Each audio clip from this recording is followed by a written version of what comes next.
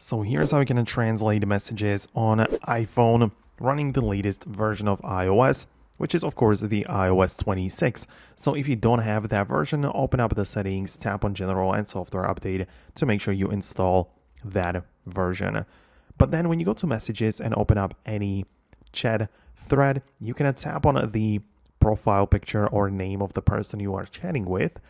And then when you scroll through their basic information, at the bottom, you have a toggle called Automatically Translate.